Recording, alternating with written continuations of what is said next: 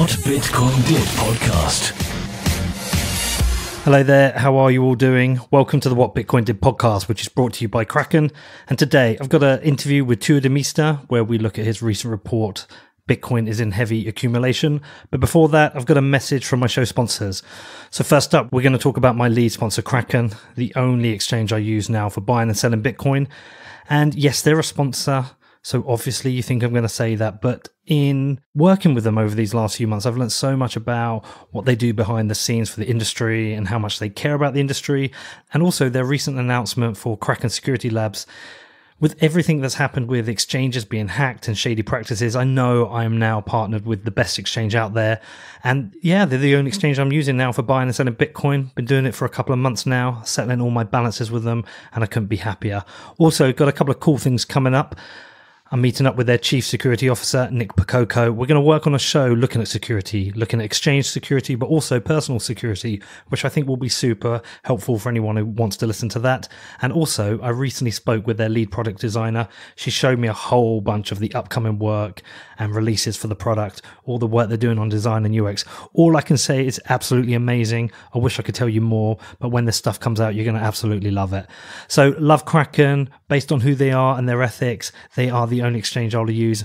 I think even if they dumped me, they'll probably be the only exchange I'd use. So yes, if you want to join me in supporting Kraken, head over to their website, which is kraken.com, which is kraken.com. That is kraken.com, which is kraken.com.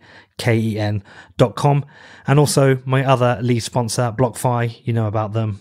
I've been working with them. It's going to be coming up to a year soon. Probably have to have some kind of anniversary with them. But they are the future of banking with crypto.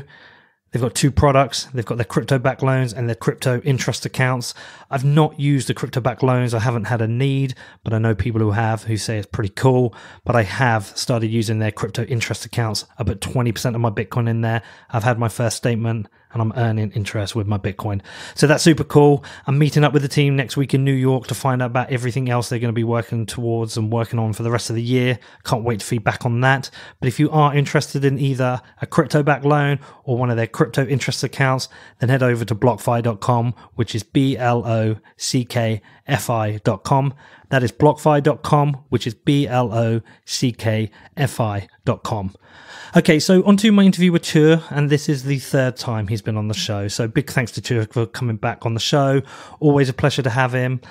So he recently released a report from his fund, Adamant Capital. It's titled Bitcoin is in Heavy Accumulation, which when I saw it really stood out to me. I knew I had to read it. I've actually read it twice now.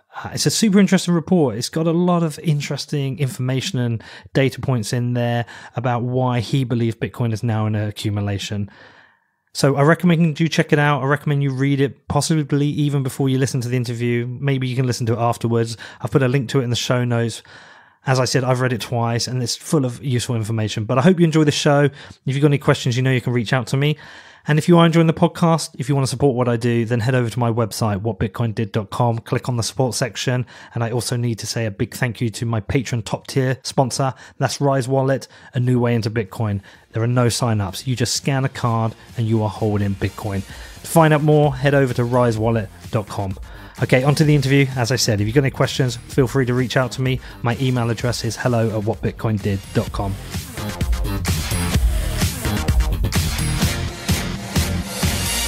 Hi, Tuur. How you doing? Hey, Peter. How's it going? I'm good, man. I'm good. Saw you recently, didn't I? Yeah, we met in Austin. So thanks for coming on again. This is your third appearance. You joint top now with Lop. You're up there, third appearance. So thank you. Thank you. I'm honored. All right, man. Well, listen, I've read your report. I think it's very interesting. Bitcoin is in heavy accumulation. I think, as we both said, the term heavy is a strong term, but it really kind of meant something to me. So I kind of dived in. I've read it twice now. I'm pretty convinced, but it'd be good to work through it. So not everybody will know your entire background, and I know you've been on twice before, but because we're going to go through the report, can you just start by telling people who Adamant Capital is, what is your background, and the reason you have an expertise in this area, and why they should care about your report? Sure, yeah. Adamant Capital is a Bitcoin alpha fund, so that means that we use Bitcoin as a performance benchmark. And I've been doing research in the space since 2011. I was pretty much a gold-focused macro investor back in 2008-9. And I was always looking for something, some strategy or combination of strategies to protect yourself during a financial crisis, especially during inflation, because that's what I saw coming in the long run for both, Europe and the US. And so when Bitcoin came along, I discovered it in Buenos Aires. That was a really, really intriguing potential answer. And so I've been exploring ever since whether Bitcoin could be, one of those fantastic answers, fantastic assets to be in, fantastic like safe harbors for a financial crisis. But of course, in the meanwhile, it's become clear that it can be a lot more, and it already is more than that.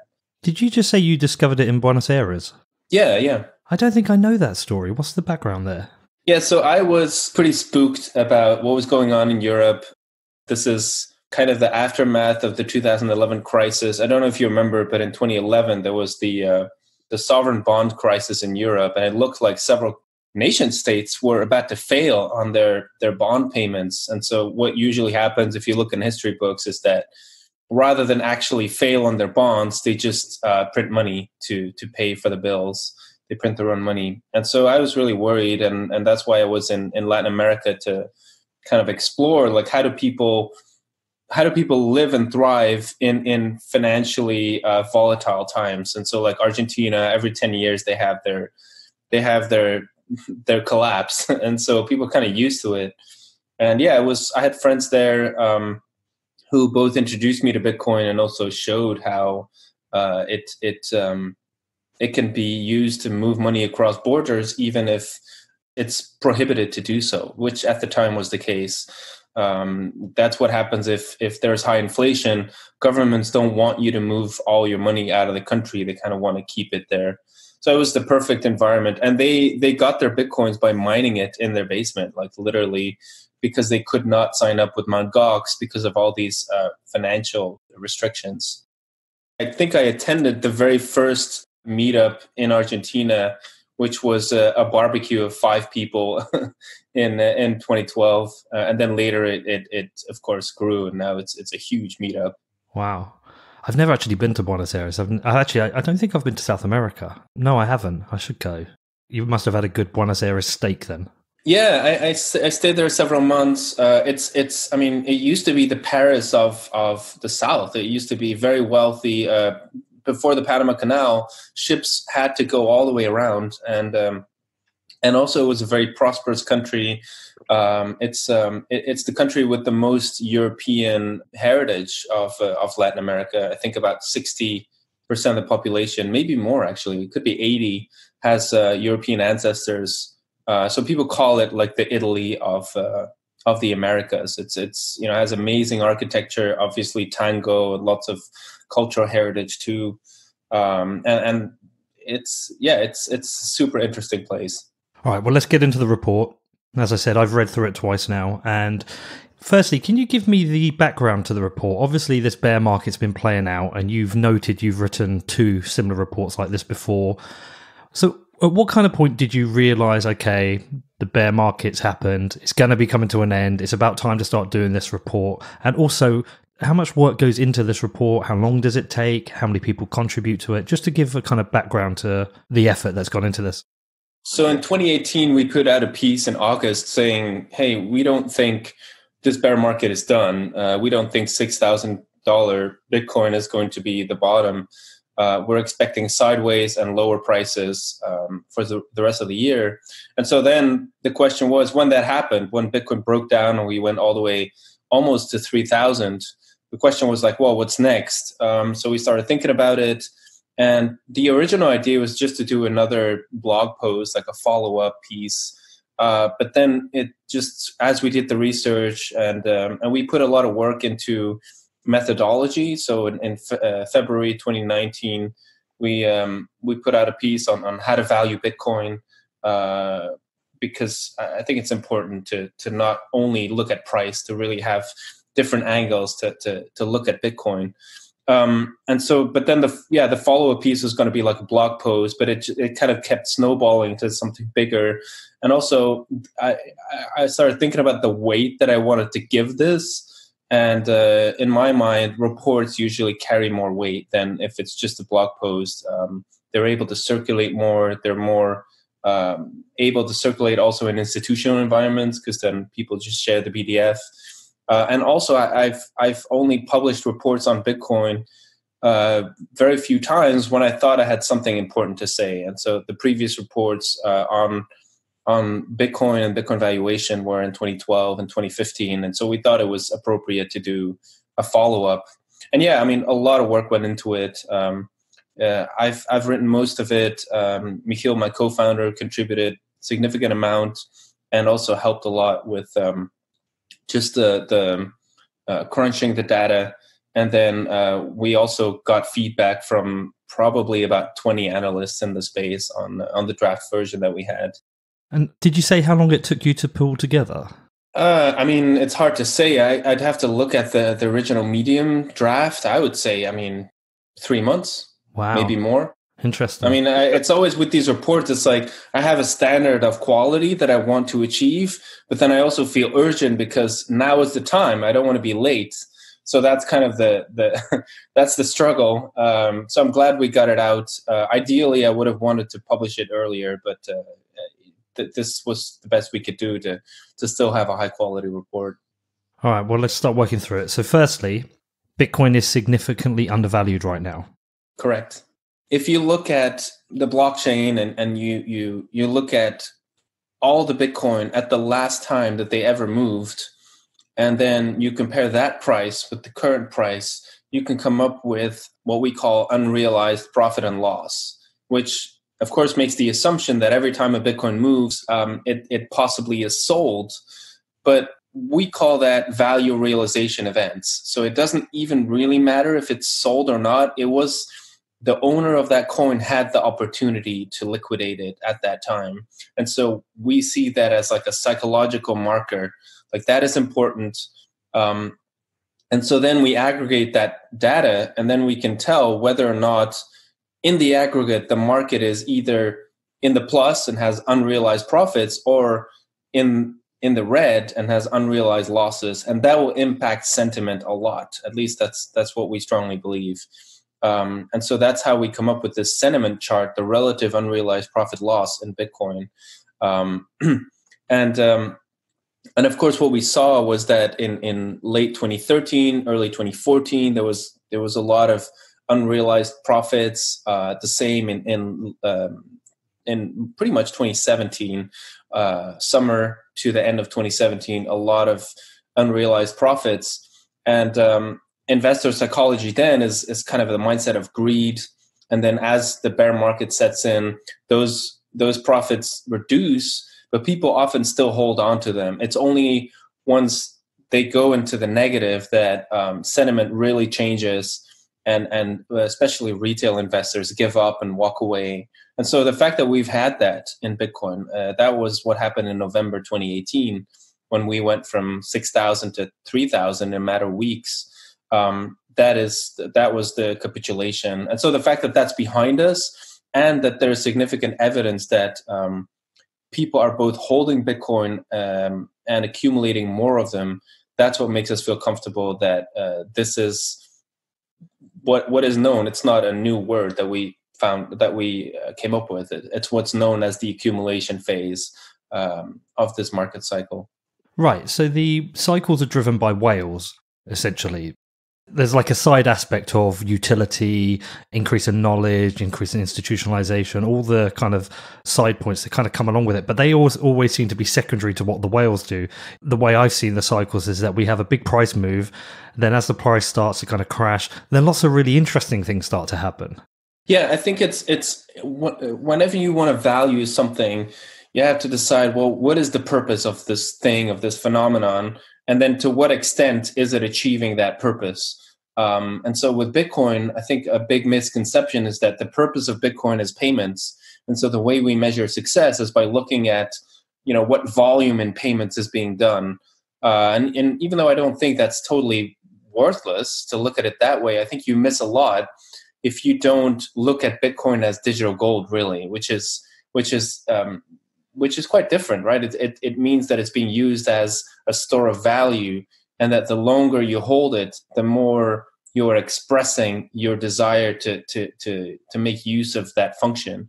And you can measure that in Bitcoin. And so that's why, like when you said the word whale, like that's what I think of as people.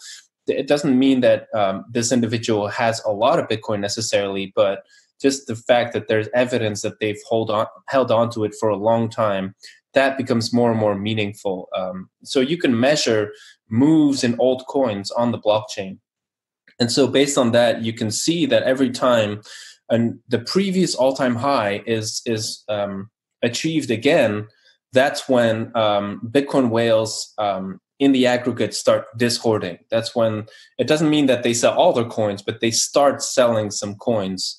And we saw that, you see that on page 4 in 2013, 2014, and then of course in 2017, throughout 2017, long-term holders were selling coins. And so when whales when their selling is exhausted, then all what needs to happen is sufficient new demand to come in to create a bottom in the market. Does that make sense? Yeah, no, it does. And have you seen any evidence during these cycles of the volume of Bitcoin that maybe some of these large holders actually hold in terms of number of coins? And what I'm trying to get at is, as we go through cycles, do they tend to end up owning less Bitcoin but hold more, say, in dollar value? Or do you see there's an actual pattern where they play the cycle so well that they actually increase their number of Bitcoin? And the reason I ask, it's kind of twofold. Firstly, are we seeing a wider distribution of Bitcoin? And also, is there then a potential risk that as the market grows, say in potential into hundreds of billions again, even trillions, there are going to be some people sat with so much Bitcoin that they have very strong control over the market? I think the answer is very clearly that we're seeing more and more coins distributed over time. So while you could say, the Gini coefficient of Bitcoin is worse than North Korea, Gini coefficient is a measure for income inequality or wealth inequality. Of course you can say that, but that was the same with Microsoft stock during the first 10 years. Like, not a lot of people owned it, and it was only with the company growing and more people buying the stock or owning the stock that changed. But yeah, with Bitcoin, I mean, especially with institutionalization, if you think about large funds that are buying Bitcoin, those funds are representative of thousands or eventually even hundreds of thousands of investors. So if a pension fund buys Bitcoin, then they are exposing their entire client base to the asset. So that is just a massive amount of distribution that's happening just by virtue of Bitcoin being more and more financialized. And then, of course, there's the whales who own a lot of Bitcoin. They have to pay the bills. They make mistakes. They, I guess, occasionally get hacked. They diversify. Maybe they convert some of their Bitcoin into equity in Bitcoin startups or completely different places. So that is from both those sides. The Bitcoins are more and more distributed in the world, and so it's of course there is great quote unquote inequality. There's only maybe I don't know what the latest estimates are. Actually, I think like 60 million Bitcoin holders in the world. But that's going to go, and I believe it's going to go to billions. And so that means that, of course, the dollar-based net worth of the top Bitcoin holders is going to go up much more than it goes up today. But the distribution is going to be a lot more flat in the long run. And one of the interesting points in there is that, you've talked about potential institutions or pension funds holding Bitcoin. And when they hold Bitcoin, they hold a dollar value of Bitcoin. They at some point will have to realize that value, right? At some point, they would have to sell their Bitcoin to close the fund. And again, I don't really understand this market, but so that's a potential as well. If everybody has to start realizing their value, it will bring the price down. So can you explain how institutions tend to hold assets like this and how they tend to buy and sell and how it affects the market? It depends on what the bent of the institution is. Like if it's an algo hedge fund, which just is market neutral and is always looking at inefficiencies in the marketplace. And there are a number of Bitcoin trading firms from Chicago, for example, they just care about that, and so they don't have meaningful long-term exposure to Bitcoin. Of course, they probably hold it a little more often than they don't, and so if the price goes up, they probably do better. But it's different from directional funds that are either wanting to catch the next wave. There are kind of discretionary funds, discretionary managers who are just always looking to sail the next big waves in the macro world. And so to them, I don't know, there could be a bull market in oil and a bull market in Bitcoin, and they just want to ride both up, and then they get out at what they think is the top because they are focused on quarterly results or annual results for those to be positive year after year. And then there's value funds who are just looking to buy something when it's undervalued and then just hold on to it for the long term, as long as they think it's still undervalued versus its relative potential. And that's more like, the Buffetts or the Bill Millers of this world. And there is a significant amount of tax efficiency in that approach. If you don't jump in and out all the time, then that's going to serve your investors usually in the long run. And then there's also a consideration of, as a fund manager, whether you need your assets to be liquid or not. And so Bitcoin is one of those rare assets that are actually extremely liquid. So it's very easy to move out of the asset or back into it, and that has the advantage is that it's a cushion in bad times. So, for example, if you've levered up to some extent and you're faced with margin calls, either as an individual or as an investor, you can dip into your Bitcoin portfolio to kind of compensate for that. Or I'm trying to think what the other point was. Or you could just it's good to have that Bitcoin in there because it's easy to redeem. Like if you have investors who decide to leave the fund, you can send them the physical Bitcoin, or you could just liquidate it very quickly. And so in that sense, it's starting to fit better into the portfolios of large funds than it used to, because that liquidation has become a lot easier. So one of the interesting things, too, going through your report and hearing you talk about this is I kind of get the realization whenever I do this is how much more mature the Bitcoin market is to any other cryptocurrency in terms of how it is used, how it can be used by institutions or individuals, how many use cases that there are, the technology, the custody. It's light years ahead of any other cryptocurrency. And it then puts me back in that position where I'm going, great, now I get it again. That's why none of these shitcoins have any value. That's why none of them are really worth trading because they're hot potatoes and probably have no future. I assume you get the same feeling because I know you're bent with regards to this and things like Ethereum, etc. Well, I mean, I think I've always been a bit of a contrarian when it comes to these altcoins. Like in 2012, 2013, even 2014, like everybody hated them, and I was quite positive at the time in the sense that they served a certain function and they were probably always going to be around. And I was still arguing that I thought Bitcoin would have 80% of the long term market share. And then in 2017, I think I was a contrarian in the sense that I was just not as excited about the altcoins as a lot of other people, even 2016 with Ethereum.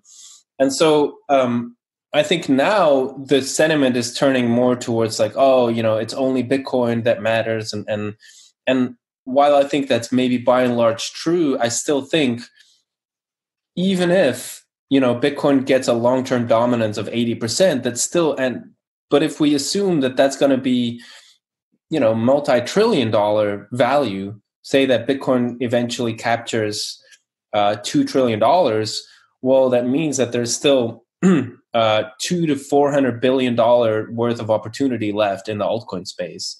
So I don't want to just throw that out and say, we don't have to pay attention to that market at all. Like that is going to be a battle for the next 10 years is like, who is going to be in the top 10 altcoins? Because I don't believe, it's a free world. Like everybody, there's going to be niches. There's going to be reasons why people want to have some of these other assets. The question is more like, how big is that that slice going to be in the pie? But I mean, to the gist of what you're saying, like I do think Bitcoin is by far the most mature platform. It's becoming more and more clear that we can do asset issuance on Bitcoin. So ICOs are coming to the Bitcoin platform. Much better privacy, much better to financialize. So that means that if you want to build an institutional product on Bitcoin, it's by far the best candidate to do that. If you want to do it on Ethereum, for example, even just trying to answer the question in your prospectus, like what is Ethereum? Like our asset is 100% backed by Ethereum. Okay, so what is that? What if Ethereum forks? What is it then? What if the properties of Ethereum change? Like, how do you deal with that? Like, just what if Ethereum turns from a commodity today into a security tomorrow? Like, all that is possible. And it's kind of a nightmare for these firms who are trying to build reliable long-term products. And that's a lot less problematic with Bitcoin because it's so much more stable and all the things that people accuse it of being, but like slow and not subject to a lot of change.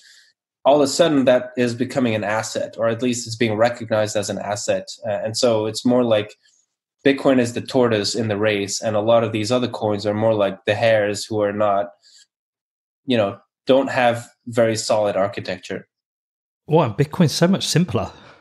Yeah, I mean, its basic function is very simple, and but at the same time, you can build on top of it. So you can, if you want more functionality, you just build a new layer on top of it. So yeah, I agree. It's a lot more straightforward. So working through because there's kind of like 6 key points before you get to the conclusion, but in your first key point, I'm going to backtrack a bit to what you said earlier, but you talked about blockchain analysis indicating undervaluation and the start of accumulation, but this is based on your fundamental value thesis, which it is a store of value. Yeah, of course. Any kind of valuation analysis is always going to presuppose some kind of fundamental analysis and a fundamental conclusion. So yeah, like our fundamental analysis is Bitcoin is a store of value and it's gradually becoming more and more a store of value. But then it oscillates in these cycles. And then the question is, well, when does Bitcoin have fair value, or when is it over or undervalued? And that's what we're trying to answer, because investors want to know, when do we get in? When do we want to take some profits? Those are the practical questions that investors ask. And it's funny because undervalue or overvalue seems to be indicated by the behavior of people less so than the price. The price is the result of the behavior, but the behavior indicates overvalue or undervalue. So when everybody's going crazy and CNBC is reporting that the price is now 15K and 20K and people are FOMOing in, it's overvalued, but mainly because of the behavior of people. And then the price drops because of that. Yeah, if you could measure the average understanding, that would be a great valuation indicator. If you could have a way to quantify, of all the people that own Bitcoin today, how many of them actually kind of understand what it is on a very basic level. And so you'll see in periods of like mania in 2017, most people don't have a clue what it is. And so, of course, if something happens that they didn't expect, they'll just scare away and sell. And so gradually the market gets more and more educated about what it is. But we can't do that. So we always have to like approximate it by various other things. But so it's in a way this educational process that we're witnessing. And that's, yeah, you're right. I mean, it's in a way driven by price, but it's not fundamentally what makes something overvalued. In at least there's different ways to look at whether or not something is overvalued. And it also seems to me that the cycles are driven by a new influx of people who don't understand enough. And it requires those people to come in and join in the market and help boost the price and increase demand. And it feels like then during that cycle, one or two things happens, but most new people come in and will probably get burnt in some way. And it's whether they then sit and educate themselves, they can survive a bear market to go through another cycle, or whether they leave the market. But it's almost like the whales need these essentially retail buyers to come in uneducated and just become part of this. Well, yes, that's true. Although I do think that, there are savvy retail investors too, who just say, okay, well, a lot is happening here. Let me just buy a little bit and kind of see how it goes, dip my toe in it. And then they see, and I had a friend like that when in early 2013, she saw the price go from like $30 to $250, and she was like, "Man, I need to get some exposure to this." So she bought a little bit, and then it crashed down to $80. But she was in the driver's seat, right? She never sold, and she then saw eventually the price go a lot higher. So that in a way, the price did its work to her. Like it signaled, like, hey, something's happening, and so you don't want to throw the sink at it. You just maybe want to buy a little bit to get an idea. And so I think maybe a lot of that also happened at like Thanksgiving of 2017. Like, the kids were talking about their Bitcoin profits, and then the uncles and the grandfathers, maybe hopefully for them, only bought a little bit to get familiar with it, or at least they heard the conversation, and then a year later they see our report quoted in their investment newsletter, and then they're like, "Oh, this Bitcoin thing, maybe it really is not dead." I'll tell you the most important lesson I think I learned during the whole kind of last couple of years now. And it's a fundamental shift in the way I've started to think about things, in that I lost a huge amount of dollar value, but actually I'm more upset about the Bitcoin value I've lost than the dollar value. By trading shit coins, I probably dropped 80% in terms of my Bitcoins I held as well. I only hold Bitcoin now. I've sold off every single shitcoin I have, every single altcoin. And now I'm in that position where I've got a base level of Bitcoin. If I don't lose it, I don't get hacked, or I don't spend it, my Bitcoin value never drops. And I don't care so much now about the dollar movements. If it goes up, great. But if I accumulate some more Bitcoin, someone gives me a tip, or I buy some, my Bitcoin value will always go up. It's something I've become really comfortable with, but it's kind of taken me a whole cycle to realize that. Is that something that you have experienced, or you've experienced from others? Yeah, like thinking in Bitcoin is very powerful, and it takes time. It's a difficult. I remember when I was a kid and we converted from Belgian francs to the euro. It's kind of it's this mental switch where you have to just have a different denominator in your head when you think about things, and not always convert back. So I think it's a little similar. But then of course there's this. It's a lot more as well, because the nature of Bitcoin is so different. And so thinking in terms of Bitcoin, I think, is important. And it also allows you to make some projections in the future, where just the fact that, there are already less than 20 million Bitcoin that will ever be in circulation. It's probably about 3 million Bitcoins that are lost. So right now there's maybe between 13 and 14 million Bitcoin in circulation.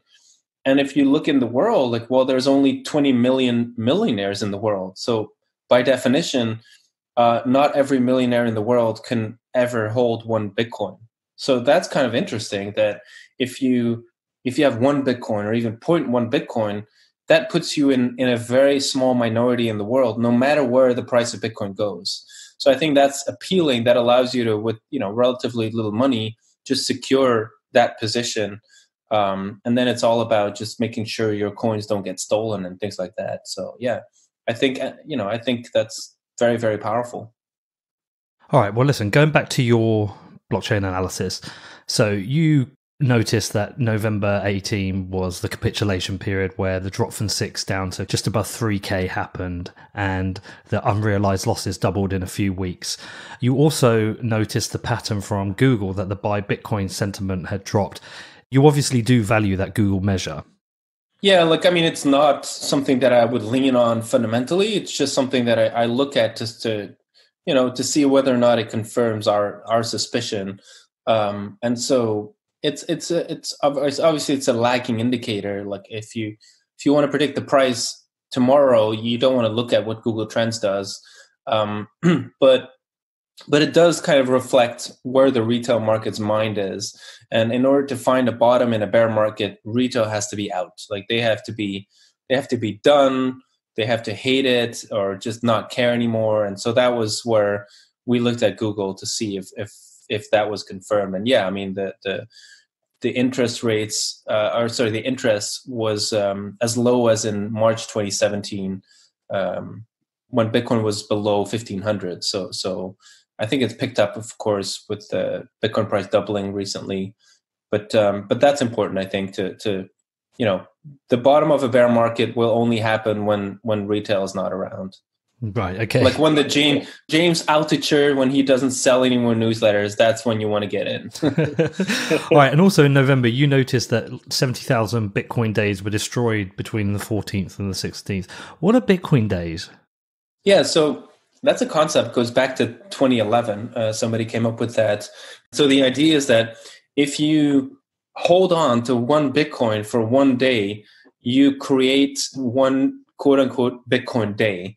And then if you hold on to that coin for 100 days, well, then you've saved up 100 Bitcoin days. And then if you send it to someone, you move the coin, 100 Bitcoin days are destroyed. And so you can follow all the Bitcoins on the ledger and then see how many destroyable days are there, how many days are there saved up in the system, so to speak.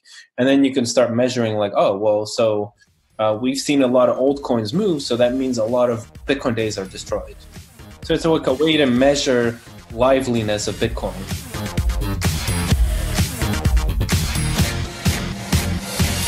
Next up, I talked to Tuur more about his report, but before that, I've got a message from my show sponsors. So firstly, let's talk about Dropbit, my new sponsor. Got to say, this has been a great relationship from day one. I'm using the app regularly, and actually they are also sponsoring my party out at Consensus in New York. So massive thanks to that. Got a party on, got a bunch of people coming. We're going to have some drinks, we're going to sing, we're going to dance, and hopefully give some Bitcoin to some people. But if you want to check out Dropbit, I recommend you should. It's the only mobile app I'm now using for Bitcoin. You know what? I didn't even use a Bitcoin app previously on my mobile. I had one, I just wasn't regularly using it. And just through the habit of having the Dropbit app and sending people Bitcoin, I've now gone into a regular habit. So that was super cool. I recommend you check it out. It's a great way to send Bitcoin to other people. They've got a whole bunch of cool features of different ways you can send people Bitcoin. It's available for iPhone and Android. You just need to head over to dropbit.app to find out more, which is dropbit.app. That's dropbit.app, which is dropbit.app. Also, I want to talk about my amazing client BlockFi. Talked about them in the intro, talked about them for months. I'm going to be meeting up with them next week in New York. We're going to be talking about what they've got planned for the rest of the year, so I can present some of that back to you. But they do have 2 successful products out there right now. They have crypto-backed loans, and they've got crypto interest accounts. As I said, I've signed up for the crypto interest accounts now. I put 20% of my Bitcoin in. I've started receiving interest, and that was super interesting. It's not for everyone. I do recommend, if you are interested in checking out, you do your own research, and also listen to my interview with Zach Prince, which is available on my SoundCloud, where he answers a whole bunch of questions about it. But I'm using it. I'm enjoying it. And if you are interested in finding out more, then head over to blockfi.com, which is blockfi.com. That is blockfi.com, which is blockfi.com. And lastly, as I mentioned, I'm off to Consensus next week, and I'm working with CoinDesk. They've been helping me plan some of my interviews. They've given me a space to do some, which is super cool.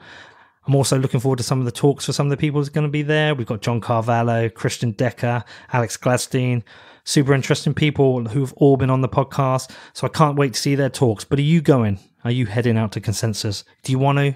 If you've not got a ticket, well, I've got a discount for you from Consensus.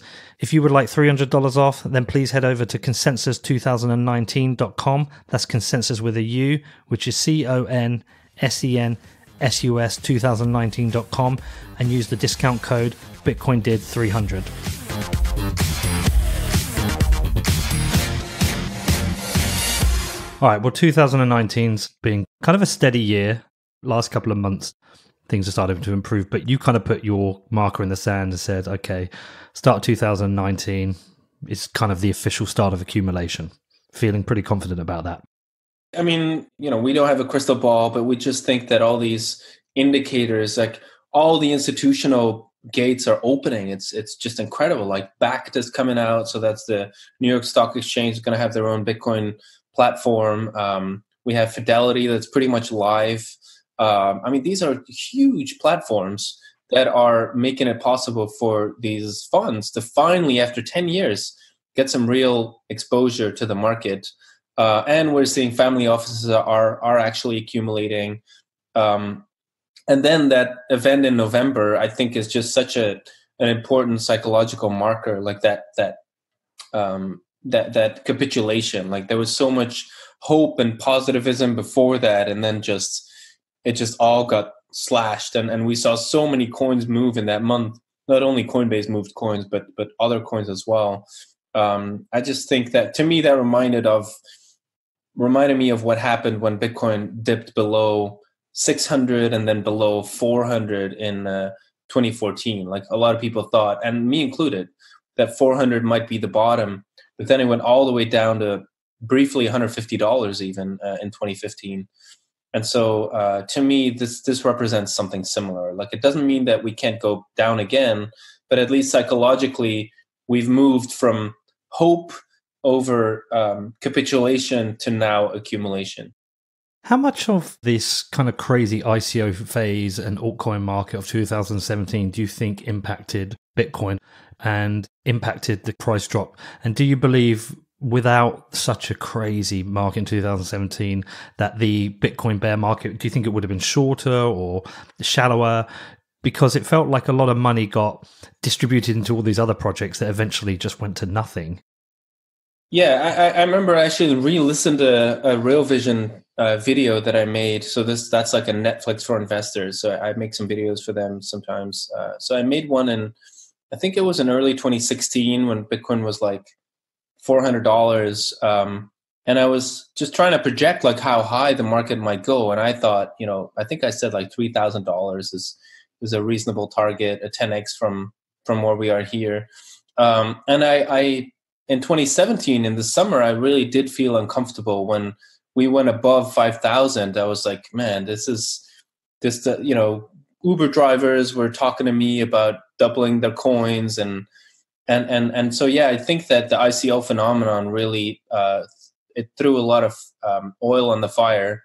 And Bitcoin was a funding mechanism. I mean, people always talk about Ethereum, like, oh, well, obviously Ethereum did very well because of the ICOs, but Bitcoin was a funding mechanism to get into a lot of the exchanges, to buy tokens.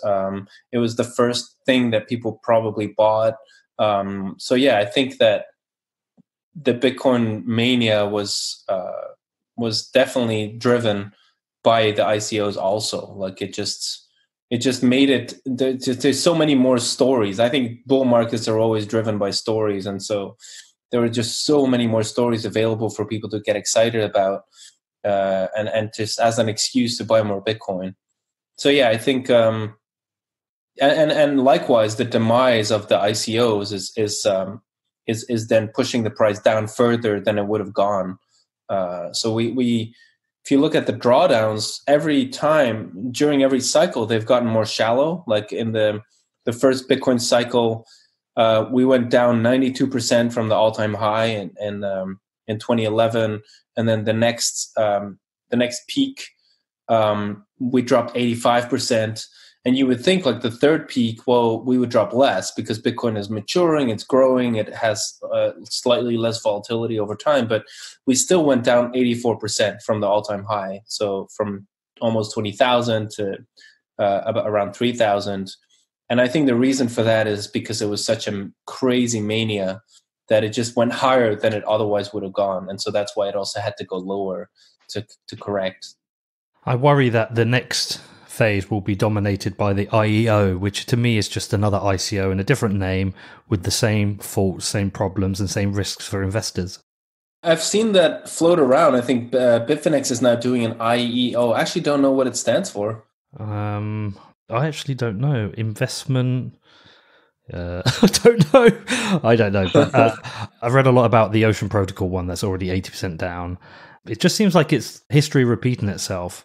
Well, I mean, to be fair, I think that there is clearly a need for different ways to offer equity to investors and more directly to the market. And there's a lot of entrenchment that's happened over the years.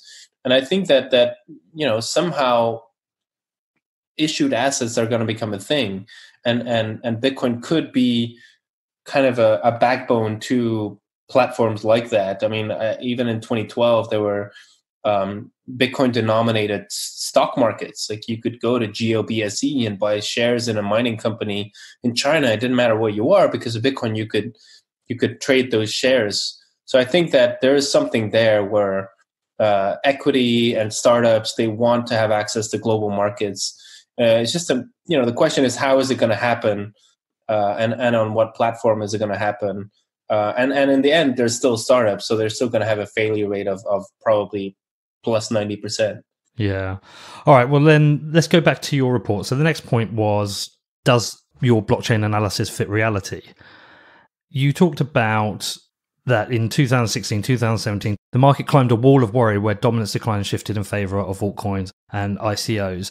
And then I started to look at how that kind of drove the market up. But actually, since the market's dropped back down, so many other cool things is happening. And Marty Bent put out a tweet. The things that didn't exist last time Bitcoin hit $5,200. He said Cash App wasn't selling Bitcoin. Ameritrade wasn't offering BTC contracts. Fidelity wasn't custodying for institutions. E-Trade wasn't in the fray. He talked about a whole bunch of things. It feels like we're such a different place now. Yeah, I mean, and so it's the battle of the bulls and the bears. So the bulls are seeing all this and they're like, man, we're in such a better place. But then the bears, or the sellers, they are looking at how many Bitcoin are still left in these ICO treasuries. How many more Bitcoin exchanges could get in trouble now that regulators are really on their tail? And so that's where to me it makes sense to think about Bitcoin trading in a range. At least as long as we don't break above 6,500, I still consider this to be accumulation. Because like you say, like it's totally, those things are happening. That's totally valid. They're long-term, very positive evolutions. But we may have some dirt to get rid of that we've inherited from this crazy bull market, and also like some maturation that needs to happen still. And often markets mature in quite painful ways, like like Mt. Gox failed, and so that's something that I'm still wary of. We could still see bad things happen to because we were talking earlier about concentration of Bitcoin. I think it's not so much that the actual owners of the Bitcoin are concentrated, but a lot of Bitcoin are concentrated in exchanges who are kind of pooling that, and of course they have their role, and that's efficient, but it does create risks as well. Like if those coins are touched or stolen, or if a regulator cracks down and freezes them or something like that, then that could really spook the market. The other interesting thing there is you talk about trading in a range, but my experience here with Bitcoin is thinking, well, if we push towards 6,500, I could just see another round of the FOMO beginning. I could see press articles coming out saying, oh, Bitcoin's recovered or Bitcoin's doubled. It seems like the volatility of Bitcoin might come back, because one of the things I heard recently, I can't remember the number, but the amount of Bitcoin that is available to trade on a daily basis actually isn't that high. It's just the same coins kind of moving back and forth. I think somebody told me it's around 1 million Bitcoin that are actively regularly traded. Now, I've got to say that number might be wrong, but if we start to see some positive sentiment, you could very quickly see how 6,500 could suddenly fly back to 10,000. Of course, like anything can happen, and Bitcoin is a secular bull market, so it's been in a bull market since inception. So I never want to discount bullish scenarios. Like that's why I don't like to short Bitcoin.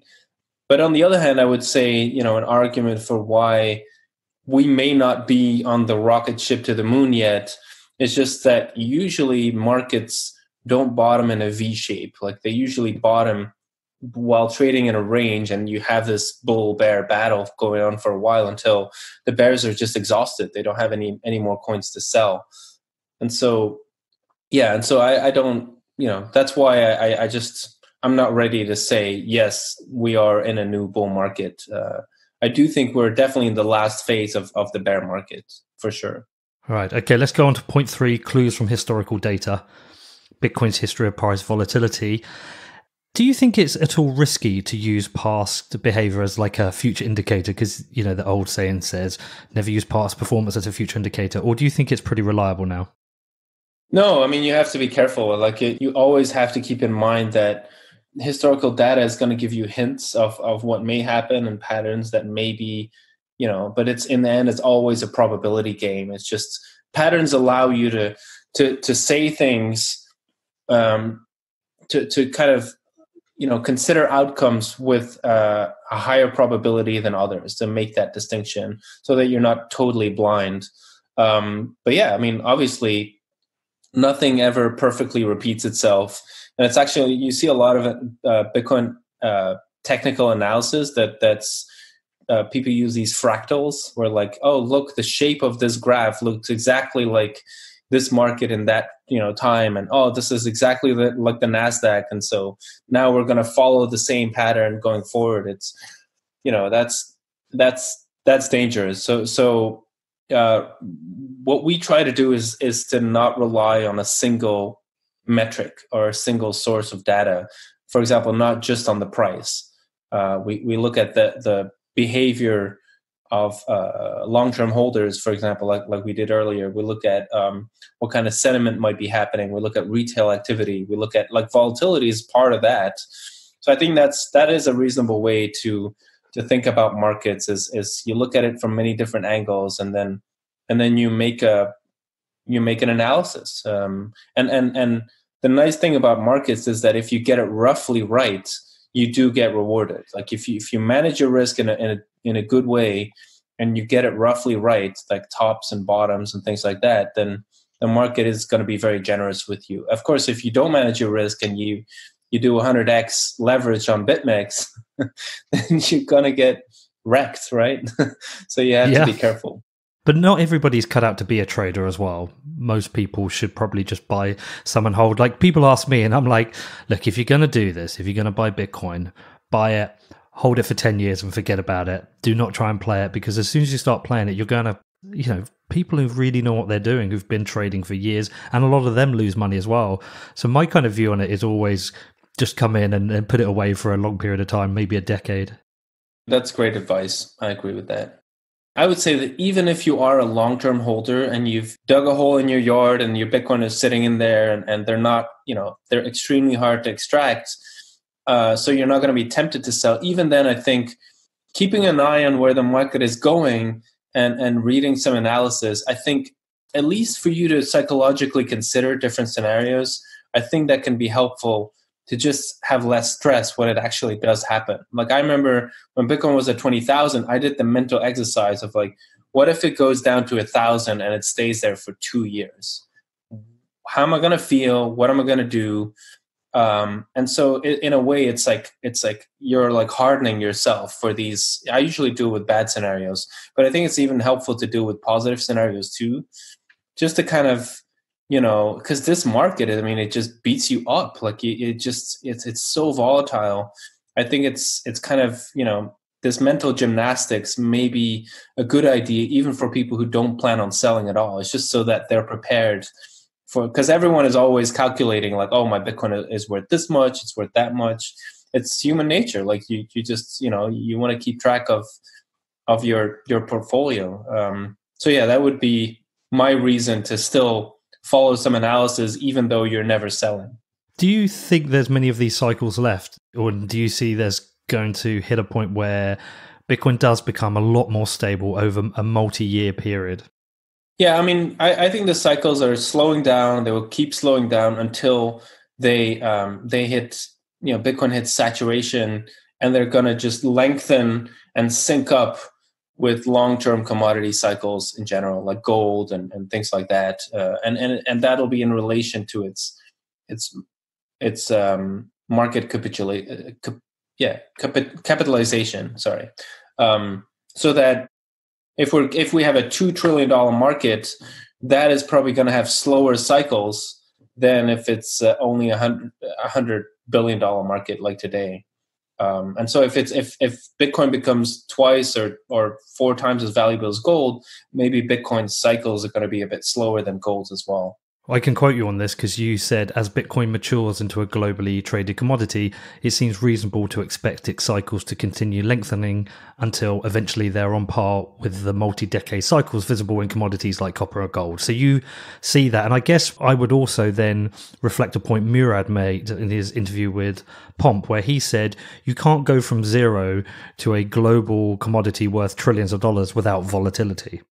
Exactly. And that's just the way you get there. Like, I mean, a startup currency, how in the world is that not going to be volatile? So that's like, I think Michael Goldstein has pointed this out, is that a lot of the critics and Bitcoin detractors, they fall into this nirvana fallacy where they paint this perfect picture of what a currency should be, and then they say, oh well, Bitcoin fails to meet that standard, therefore it can never become something like that. That's the nirvana fallacy, where you create an impossible standard, and then you're like a teacher who's giving it, whatever, a D- or something. It's just, failed. Sorry.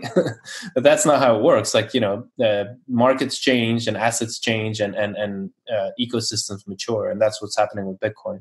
But do you not feel like there's post-rationalization there by some people, because they're actually just a little bit bitter that they've missed out on what is probably the best asset they could have invested in modern time? They're like doubling down. Yeah, that's why you just have to look at the fundamentals. Like, you can't, if you always base your analysis on other people's opinions, you're always going to be blind. You just have to actually look at the facts and actually look at the technology.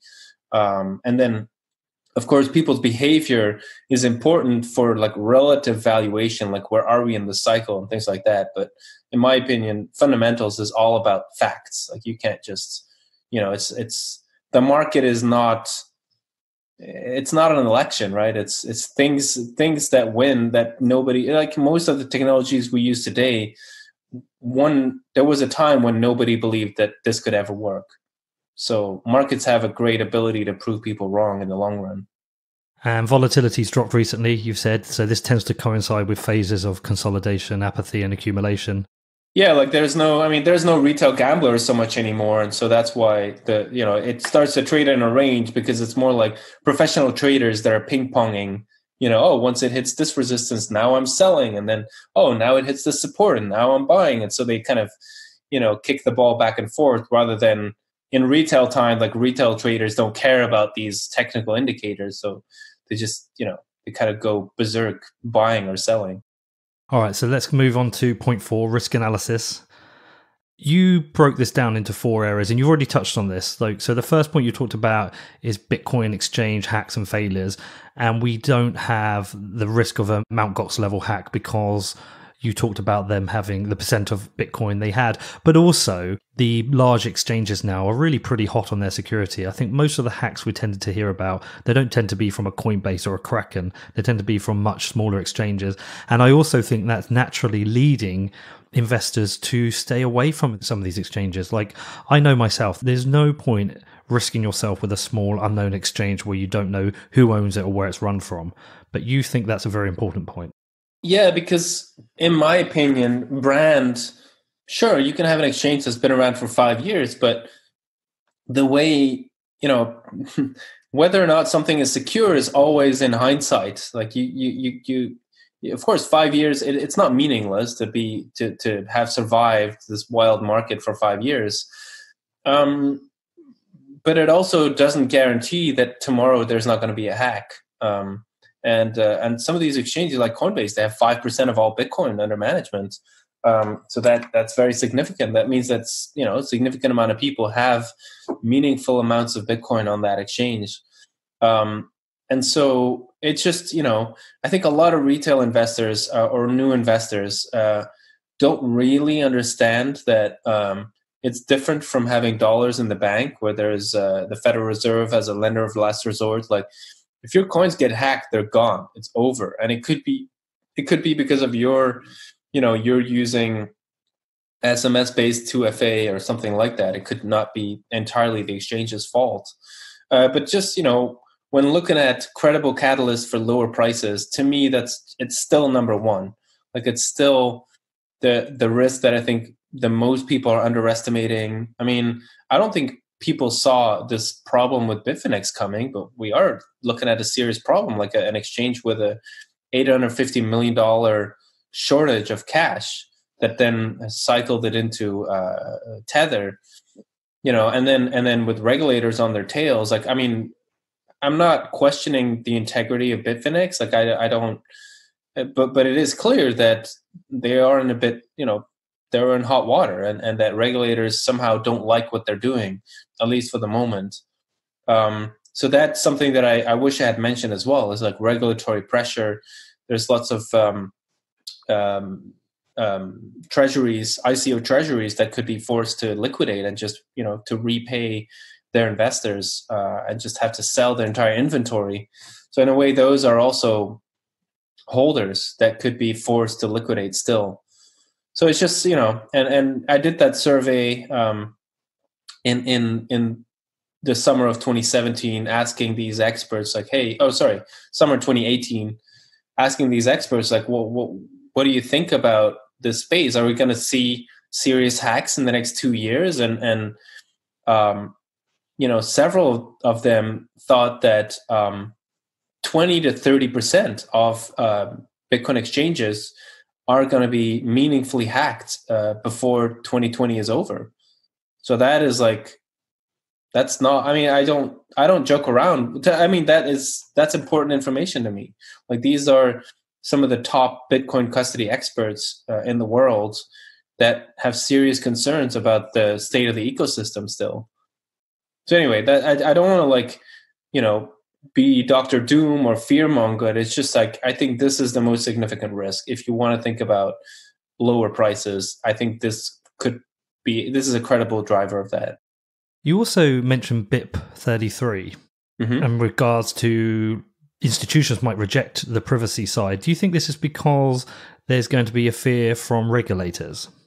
Yeah, it's more by proxy. Bitcoin companies might fear the reaction of regulators to certain changes in the protocol, and then they would start pressuring developers or miners to not accept a particular change, especially one who would add a lot of privacy to the core layer. Because part of why regulators are comfortable with Bitcoin is that there's all this forensics that can be done to figure out where the money comes from.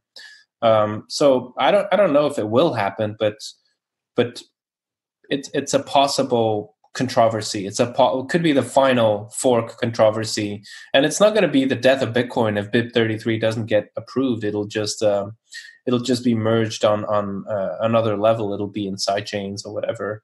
But eventually Bitcoin will ossify, and and we've already seen how dangerous it is to propose contentious forks with the whole, Bitcoin Cash debacle, and before that, what was it again? B2X and all these others where miners were rolling their muscles and trying to cajole the community into accepting certain changes.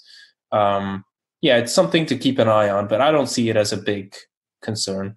All right. Key point 5, you talk about accumulation and where it leads us. And it was a very interesting point that you said some of the people who've got kind of realized losses right now, as the price goes up, they might start selling early just to kind of almost get back to kind of like a break-even point. Is this a pattern you've seen before? Yeah, I mentioned it earlier where, if we get closer to the previous all-time high, that's when a lot of people are like, psychologically, they're like, oh man, I'm break even again. Let's make sure that I at least cash in that value, like that I don't lose that again. And so I think a lot of investors are like that, where if a lot of people, for example, bought Bitcoin at $6,000 because they thought the bottom was in, they have those Bitcoin and they've been underwater ever since, right? We're now at close to 6,000, but not 6,000 yet. So that's what creates resistance in the market, in the price. If a lot of people accumulated at 6,000 and then we went below it for a long time, and then finally we recover, a significant amount of those people might choose to sell. And that means that even with the same amount of demand, the price is not going to go above 6,000 for a while. So those are, that's why technical analysis, in my opinion, is not complete bunk. Like if a lot of buying was happening at certain levels, then that has repercussions down the road. Okay, and before we get on to the conclusions, the last thing you talked about, point 6, was the fundamental drivers of the Bitcoin price. Now, look, we've touched some of this, the financialization. We've talked about backed and custody, but there's a couple of other interesting things you talked about. You talked about bottom-up scaling, and really you're talking about the growth of the infrastructure of Bitcoin. We don't just have the base chain now, we have side chains. Lightning is there available to use. What this says to me is it's increasing the utility of Bitcoin. Right. I would add to that, it's increasing the utility of Bitcoin as a censorship-resistant, decentralized platform. Because that's what I mean with bottom-up. Like, it's grassroots. Even if all the governments in the world crack down on it, this is real progress. Like, the code is there. You can run a full node on your Android. It doesn't matter where you are in the world. So that, to me, is really important, because it's like, if we go into a regulatory holocaust, that is the stuff that's still going to be standing. So that's important, I think, to keep track of. And you also talk about millennials, which I also found interesting, in that I guess the point you're making here is Bitcoin will become something that's a little bit more native to how millennials have experienced life and experienced adoption of technology. And you think that's important? Yeah, and this is actually, we got the idea initially from talking to Tom Lee from Fundstrat in New York, because they do a lot of their research. They do a lot of research into the generations, how markets are driven by, especially if a new generation all of a sudden gets more purchasing power, then something that was very fringy or nerdy can really become mainstream, because they're all buying it. And so the millennials, interestingly, are now, today they have less purchasing power than Generation X, for example, and they also have less purchasing power than the boomers. Even though I'm trying to think how old they are on average now, probably in their mid 20s to early 30s. That's where the millennials are. So I think the top earning power, that only happens in your mid 40s. I think that's where you hit the peak. So that's why, if you look at projections in 2029, millennials are going to overtake Generation X as well as the boomers in terms of purchasing power. And so that's interesting if you know that already since the beginning, millennials were some of the biggest advocates of Bitcoin. They were early buyers. They're still buying. And I think it's because they lived through the 2008 crisis. They don't trust banks. And when they were in college, they were using BitTorrent to download things. So they know they know how powerful these peer-to-peer protocols can be. And they also understand how important and powerful open source software is. Whereas I think, a lot of the boomers or Generation X, to them, software is like, oh, that's the thing that Microsoft creates, rather than software is something that can, in a Wikipedia type way, can be like organically created and then just used by the world. Like it's not something that's run by a corporation necessarily. Okay, interesting. All right, well, listen, let's get on to the conclusion. I think firstly, disclaimer, this is not financial advice, right? Exactly. Okay, the first bit I wanted to point out is that you identified that lower prices are possible, and that's highlighted with the risks you've identified. An exchange could be hacked, and you even recognized the Mt. Gox coins, the 140,000 or 160,000 coins, which are going to be made available once the legal case with Peter Fasenis is concluded and civil rehabilitation is done. That could lead to a mass sell-off. So there are certain things that could lead to lower prices. At the same time, you also said the fundamentals are gaining momentum. So I think what you're saying is that there is a risk of lower prices, but I just don't believe you think it's going to happen. It's always relative. So there's always, no matter when, there's always a risk of lower prices. What we're trying to argue is that the risk of lower prices is less now than it has been in quite a long time. That because of all the selling that's happened, because of everything that's occurred throughout the cycle, we think the risk of significantly lower prices is low, and the possibility of reward is much, much higher than it's been in a long time. So that's the whole point of the report, is to make the case that the risk-reward ratio of Bitcoin is now extremely attractive. So because there's always risk, but the potential rewards are quite extraordinary, given how strong the fundamentals are, given just all the things that are in the pipeline that are coming up, and also just given the price level of Bitcoin compared to where it was a year and a half ago. So there's lots of potential coming. There's lots of opportunity. As you said, fundamentals are gaining momentum. And I'm just going to quote you from it. The stage is set for mass market adoption over the next 5 years. And I guess if some people are thinking about whether to get involved in Bitcoin, now is definitely a good time because the market's probably going to look very different in 5 years. Yeah, exactly. And I think that it's also, you send a signal to the market. Like if you think about getting professionally involved, for example, the fact that you are interested in an asset, even if it's down 70, 80%, that means that you have studied some of the fundamentals. You're willing to grind and create value. And we've seen it too with content creators in the space and analysts and, people who really acquire the skills in the bear market that does get rewarded over time. Whereas if you just get in at the last phase of the bull market, you are probably going to be identified, even if you're not, as an opportunist. So and also people don't have time. And once the bull market gets into full swing, there's way less time available from the other professionals in the space. So yeah, both as an investment or as getting professionally involved, I think this is just a fantastic time. The only thing I did think that was perhaps missing, and you might have an answer for this, is you don't really talk about the halvening. Yeah, I don't discount it. I think that it's a significant evolution. If we're going to drop from, what is it now, 4.5% inflation to slightly under 2%, new coins being generated every year, I think that's significant. But I've seen a lot of analysis kind of argue that, it's like clockwork and it's such a strong driver of adoption. I wanted to de-emphasize it. So that's why it didn't make it into the report. I probably should have added it to the section about drivers. I think it deserves that because it's still significantly less coins that will be created. But I like the idea that the report stands on its own. And so in a way, it's like a bonus argument. It's like, yeah, and by the way, supply is also going to get cut in half. All right. Well, listen, it was a great report. Like I said, I've read it twice. I feel very optimistic about the market. So thank you as ever for coming on the show. It's always great to have you on, Tuur, and I look forward to catching up with you again soon in person. Can you let people know where they can find the report and how they can stay in touch with you? Yeah, so the report I've just stickied on my Twitter page. So if you just Google my name, you'll see it as the first tweet. And if not, you can just Google for Bitcoin in Heavy Accumulation by Adamant Capital. And yeah, I'm usually on Twitter. I also write on Medium. That's pretty much where you can find me.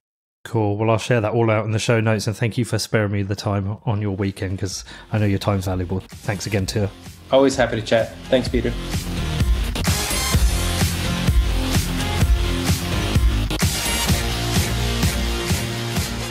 Okay, so how was that? I think Tuur's always great. As I said, that's the third time I've had him on. He can come back on whenever he wants. He's always a great guest. Love talking to him. And I also had the pleasure of having dinner with him in Austin recently. Got to talk to him about Bitcoin for a couple of hours. I learned so much from him. It was super interesting. And I really enjoyed the report. This was my first experience of a bear market. It's been pretty brutal. I screwed up in a number of ways. I've put it publicly out there that, through a bunch of poor decisions, that I once had a healthy Bitcoin stack and now that's been heavily depleted. And, I've got to learn from that. But I do only hold Bitcoin now. I've got no interest in holding any other cryptocurrencies. And you know what? One of the interesting side things about that is whenever I used to check my balance, I used to always check the dollar value and the Bitcoin value. I don't check the Bitcoin value and my Bitcoin value never stops. It's actually only going up because I'm stacking sats and everything I do is to grow that portfolio balance. And I think over the space of a few years, especially as I'm not a trader and I don't want to trade, this is a strategy that is definitely going to work for me. And reading the report and listening to Tuur, it did help me understand a bit more about how the market plays out. And I would hope that if we do have another bull run, I will play it much better than the last one. I won't screw up like I did and lose a bunch of my Bitcoin. Anyway, definitely looking forward to the feedback on this. I hope you enjoy it. As I always say, if you've got any questions, you can reach out to me. And also a massive thank you to everyone who supports the show. There's always things you can do to support it. It doesn't matter if you want to leave a review, you want to become a patron, you want to become a sponsor, anything you want to do is super helpful. I'm not going to run through it now because I'm rushed for time. I'm heading out to New York for Consensus tomorrow, so I've got loads to prepare for that. But if you do want to support the show, head over to my website, whatbitcoindid.com, click on the support section. Everything you can do is explained there. And as I said, I'm off to Consensus tomorrow. I've got so many great interviews planned, some new ones, some people I've never met before, so that's going to be cool. Can't wait to get it out for you. And if you want to reach out to me, my email address is hello@whatbitcoindid.com, and I look forward to hearing from you.